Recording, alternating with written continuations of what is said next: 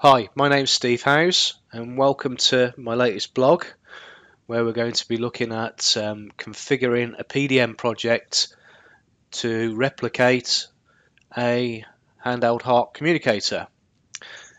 So this is a page out of a Siemens manual for a Citrans LR250 and it shows you here that you need 250 ohms in your loop.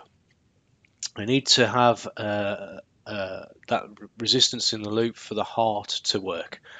So a common mistake is most applications when you go to site, your cable length and the resistance of the input card is already in the region of 250 ohms. It may be even greater than that. So you add your 250 ohm resistor, and if it takes you over 700 ohms, then there's a chance that the Hart communications won't work. So there's another reason there that we have to be careful of. There's others, noisy power supplies. So normally when you're using PLC input cards, it's fine, but there are some lower cost models on the market that you have to be wary of. Hazardous area barriers, a lot of those on the market will allow Hart to pass through, but again, the cheaper models won't allow Hart to pass through to the safe area, which is where you'll be connecting. So you have to take all of that into account.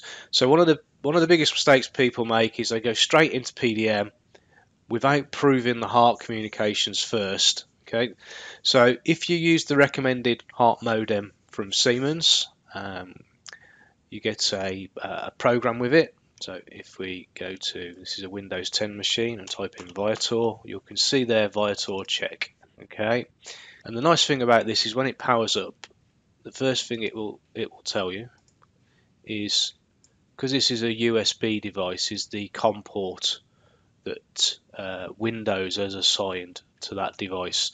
So my advice is, once you start using this USB modem, is to try and always plug it into the same USB port. It will make sense as we go along.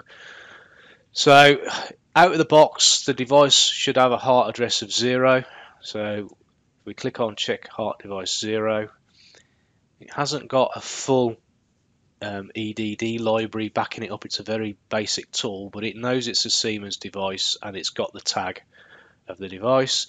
I can also read the primary variable, so I can see here, I can check with my display, but normally that should be okay. If somebody has changed the Hart address, well, if we're doing Hart multi-drop-in, our limitation is address 0 to 15.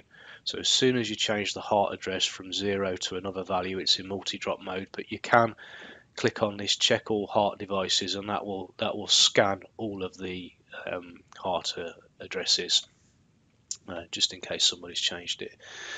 So we're happy with that. The important thing is, before you go into PDM, is to close this program down, because this does grab hold of your communication port for the Hart modem. So if you've got this open in the background and then you go to PDM, then it's not going to work. So make a mental note here of COM port 3, and then we're going to open up PDM. So with no projects open, we're going to start a new project. And it makes sense to call this Hart master, because if you've got a single tag license, you can open this and do a save as, so you're not creating it all the time. So there's my project. I'm just going to put that to large icon so you can see it better, and there's nothing there.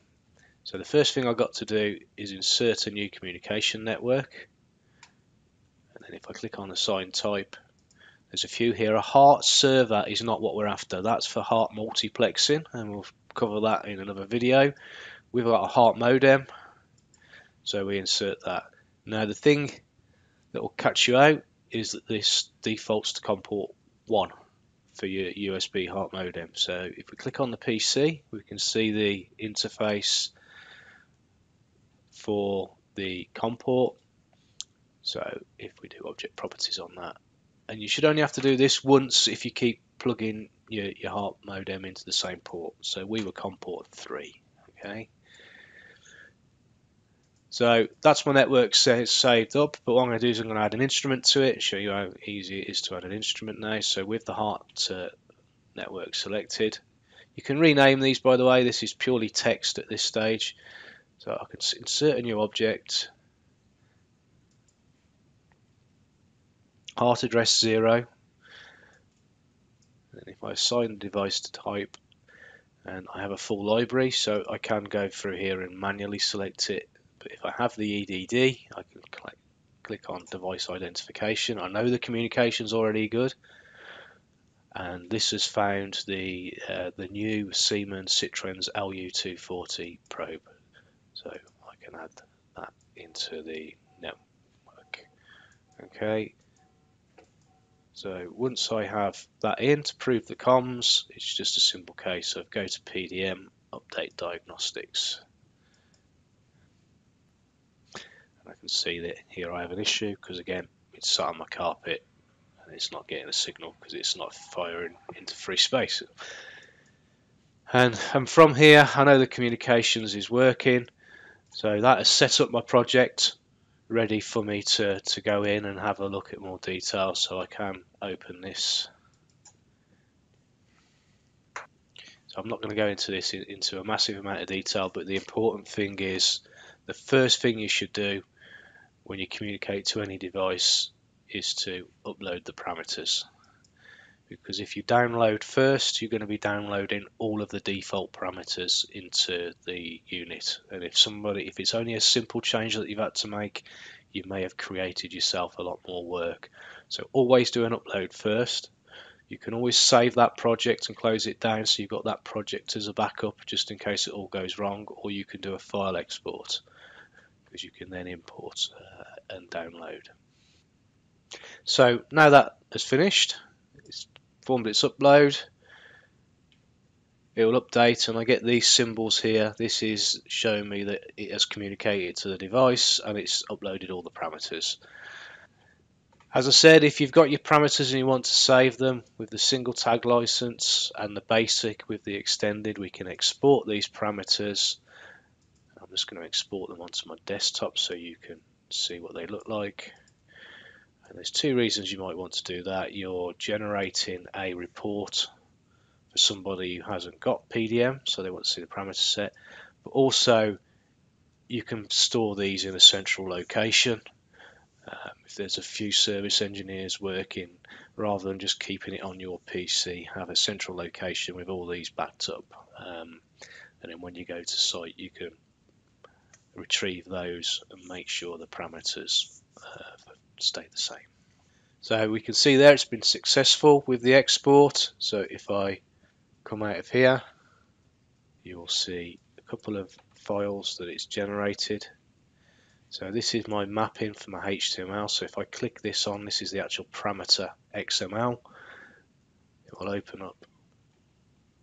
Well, it's opened up Windows Explorer. There's my parameter set. So I can import that at a later date if everything goes wrong, and I can see my device status. So I'm hoping you got some use out of that, and we'll look at other methods of configuring PDM on other communication protocols such as Modbus and Hart multiplexers in other blogs.